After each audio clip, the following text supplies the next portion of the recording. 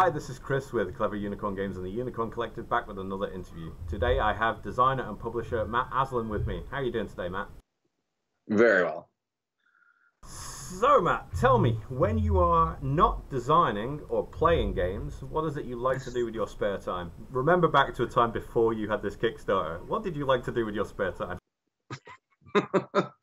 Spare time?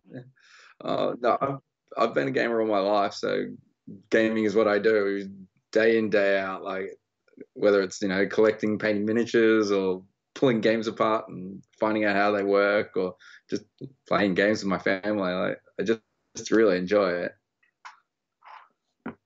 What would you say is your favorite board game? I'm definitely a Kingdom Death fanboy. So Kingdom Death is your favorite game? Yeah, definitely enjoy a good twisted universe that's as hard as hell. Yeah, yet to play it yet. I mean, like I was saying to you beforehand, I really want to get my hands on some of those miniatures and get them painted up, especially that big dragon. Big dragon looks cool. Oh, it's stunning. Oh, and the thing with the baby face as well. Gorm. Yeah, that's the one. Baby Rhino. What kinds of games or genres of games inspired you to start creating games? Well, say I'm a tabletop wargamer for many, many moons.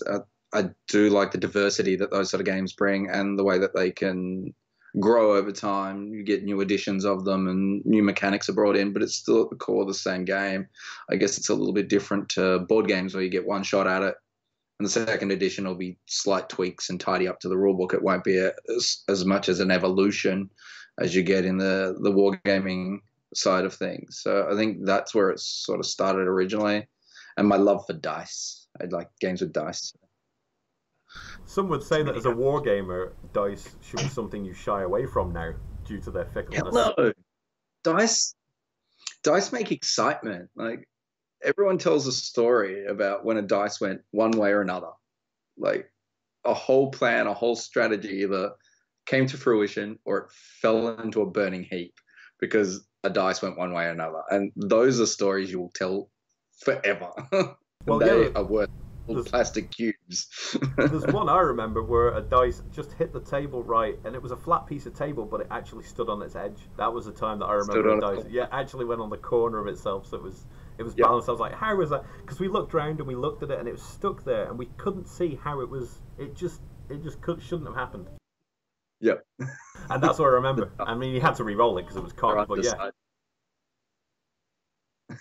The dice gods are undecided. When coming up with a game, and you've got the idea in your head, where do you start first? I'm a theme first person. I'm one of those people.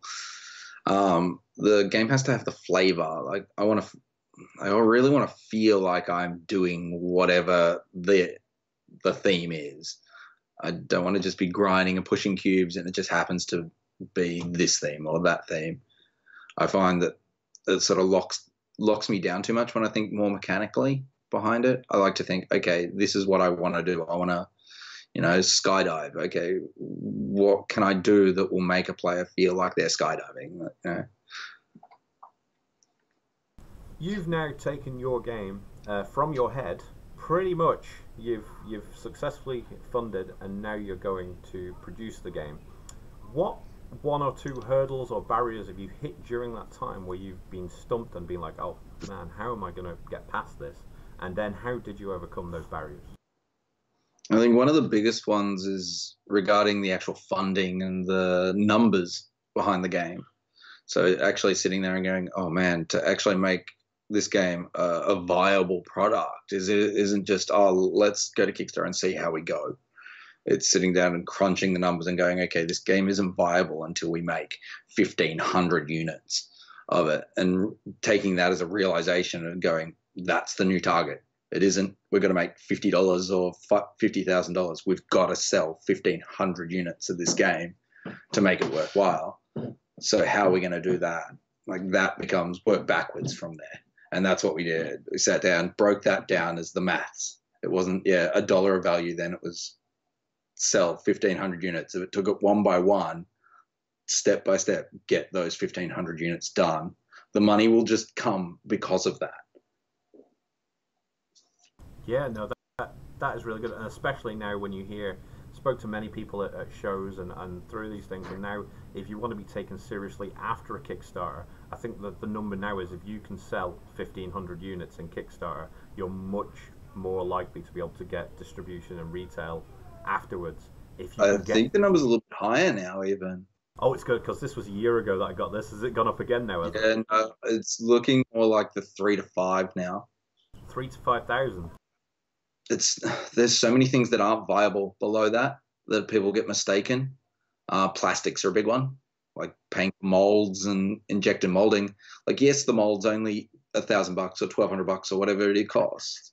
You have to work that into every single unit of your model. So, is it worth it at that stage? And it really isn't until you can knock it under that dollar per unit. You start adding $1 to units, that's $5 at retail that you've just added to the product for that one thing. So that one thing bloody be it. And a lot of the time it's not. It's a custom dice or some other superfluous first player token or something like that. It's not a key component. If your key components cost you that much, you go, oh, cool. That's what it has to be to play the game. And that's one of the real selling points that I'm going to be able to push forward. But when it's not, I do not know why people do it all the time. It baffles me. It's a really unnecessary cost. Have you ever played a game, and you don't have to name it, that you just didn't like at all? And what was it? Was it a theme or a mechanic? What was it that you didn't like that put you off the game? I find I struggle with a few mechanics, and I think it's because I'm a wargamer at heart. So I find a lot of light games a little bit dull. And it's there's light games in my collection that I love, but for the most part, as soon as I hear things like card drafting and this game's this little game with only a few cards, it plays in like 10-15 minutes. I sit there and go, I want more meat. It might be just because I love theme as well. I love being immersed into a universe and leaving the real world behind for half an hour or 4 hours or whatever the game length is. And and when a game can't do that, and when I could just sit there going, man, I could slap any theme on this game and I would do the exact same thing. I find it lackluster. Why is it that you want to make games? What is it that you want to do with your gaming empire? World domination's the first step, of course. And then once Next, you own it all, volcano lair. Well, we've got a game that I co-designed with someone that's called Spy Goons. It's currently slated to be our third game, though it might go with another publisher rather than us. But yeah, you play as the little minions behind an evil mastermind who's trying to either destroy the world or take over the world. they're not little yellow minions, are they, with blue No, overalls? they're very cool. We call them goons, and they're hilarious. Because unlike minions that never die, goons die and just get replaced. They don't even have names; they just have numbers. Man, that sounds incredible. Yeah, they die left, right, and center. It's a worker placement, but your workers are actually a resource as well. So you can get more of them and lose them, and Yeah, they just pop out of nowhere, sort of thing. Just poof, more. and then some of them get run over by steamrollers, like in Austin Powers Yeah, and stuff like that. wacky machines malfunction and explode, and you go, oh well, if you die, international spy turns up, shoots up a room of them, and you're like, oh well. Let's Get hire me more. Yep. How has the state of the world at present affected how you are designing games? I don't know if it affects so much the design of the game. It's definitely affecting the next stages after, I guess, the design. It's putting the businessman hat on and the marketing side of things. It's definitely a different world. Even just choosing to run, I ran the Ratcatcher Kickstarter during the COVID break through May to early June. And it was a choice I made because COVID was around, and that as a solo game, it was something that would be on people's minds. We were seeing a real dip in competition. So I think at this stage we were at 30% less projects to compete against. And as silly as it sounded, it was good business sense to run Ratcatcher then, and it proved really well to us with 2,500 backers. So Yeah, I mean, I wish I had had a solo game ready to go. I mean, it's kind of a morbid thought, really, but yeah, it was the perfect time to launch solo, and even two-player games. Two-player games would do well as well because so many people play yeah, this with I was somebody else. surprised there wasn't light two-player games. Would have done really well too. Yeah, but you just unfortunately and unfortunately, you just don't see these things coming. It's one of those things. A game's not something, you can design for a trend. It was I have like Ratcatcher's not new. Ratcatcher's a year and a half, 2 years of development. Like it just happened to have come out at the right time when solos were hot, which I'm not definitely complaining about. So, apart from Ratcatchers, what else are you working on right now? Anything apart from your Minions game as well? Yeah, so Spy Goons is on the list, but the next game is actually something that again we haven't seen around. So we're doing Aussie horror next time with a game called Drop Bears. And I haven't seen a horror game do this before where the characters are unarmed. All you see is zombie movies and everything else. Everyone's got shotguns and knives and axes and everything like that. For me, the description I was always told of the difference between a thriller movie and a horror movie is whether the gun has bullets in it. And for me, a true horror is you run, you run and hope you survive. So that's what this game's all about. You play against one of Australia's favourite myths to tell our local tourists when they come and visit us is that the deadly koalas that eat people's faces off, the drop bears. So you will be running for your lives through the Australian bush, eating Vegemite and running from the drop bears. I think I have one of them. Here's one of the huge meeple prototypes that I can find in Sogan here. Oh yeah, that's horrifying. No, that looks very interesting. And yeah, that's perfect because yeah, horror movies traditionally were somebody or people getting picked off who were helpless. You know, they were Yeah. helpless. They the only thing to do was run. There was no guns and things. Yeah, Well, that's why the first Aliens movie was the best of all of them. exactly. And it only took one alien. Like that's the thrill of it all. It's the simplicity. And it And was yeah, that's what hiding. Yeah, and it was hiding and didn't show itself all the time. And I think that's what's missing in it was the current the trend. scary shadow. Yeah, it's It was funny the though. thing It's under funny the when you bed look that back you at never those see. movies. It's funny when you look back at those movies like Alien and Jaws. It's like, oh yeah, they were more suspenseful, and yeah, you didn't see the creature. A lot of the time, it's because the creature either didn't look great if you looked at it too long, or didn't work properly, like in Jaws. But It was yes, really expensive. but it worked. That's the thing. Nowadays, with Yeah. CGI and coming so far, you The just monster's see in there in everything. 5 seconds. You're like, he's not that scary. Yeah, it's a human mentality. We're generally scared of the thing we don't see, the thing that's the shadow. The people are scared of the thing under the bed. No one could ever describe what it is, but they wouldn't dangle their foot over the edge in the Well, we know night. for you guys, it's murderous koalas under your beds. Yeah, or the snakes or the spiders. Take your choice. Oh yeah. There's plenty of Those things over snakes there. aren't really that scary. We have two in our house, so.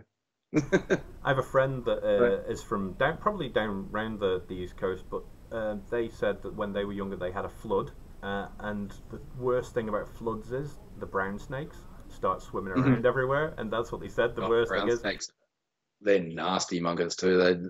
There's not a friendly bone in those little snakes, and they're big. so I what think would they you? kill more than taipans do, if I remember right. Yeah, I They're think less poisonous, but they're just more aggressive. yeah, I think they are the brown snakes responsible for the most bites Yeah, for eastern Australia. browns. Yeah, because the inland taipan is pretty much away from people normally, isn't it? It isn't where people are. Yeah, it's in pretty isolated areas, and most people at bites never get to make it anywhere, so they don't get counted. I don't think. Wolf Creek style. Yeah, there's another horror movie. Wasn't there a horror movie Yeah, called don't Wolf worry. Creek? Drop Bears is the first in an Aussie horror series. Don't worry, we got Wolf Creek covered. Where you're what was it? Running away from a scary guy that lives in the desert. Yeah, pretty much. I've covered. There's it narrows down. So there's a little bit of story behind why Drop Bears and the series goes in the order it does. So Drop Bears is the Australian myth. The second one is a local myth to where I live now, and the third one is a myth based around where I was born, like where I am originally from. That's And great. yeah, they're all based on real true stories and things like that go around them. Like the second one is called the Bunyip, and the Bunyip is one of my favorite old Australian insults that people used to call each other is when you're ugly and an idiot, you're a Bunyip. But up until just over 100 years ago, they still thought the Bunyip was real. They were sending people out to try and find it because cattle went missing in these like wetlands and things like that. And yeah, they were positive there was something out there eating them. Isn't there a lot of crocodiles out there? No, not this far south. Oh, right, Too okay. cold. You can only ride them so far down before they do. They're like tauntauns. To get to the third marker, they die. They go and then fall over. And then you have to cut them open and sleep in them. Right. Next question. I think we got a bit off track there, but that was brilliant. It was a fun crocodile field track. What is one piece of advice you would give to a new designer coming into the business? Don't plan to be a millionaire.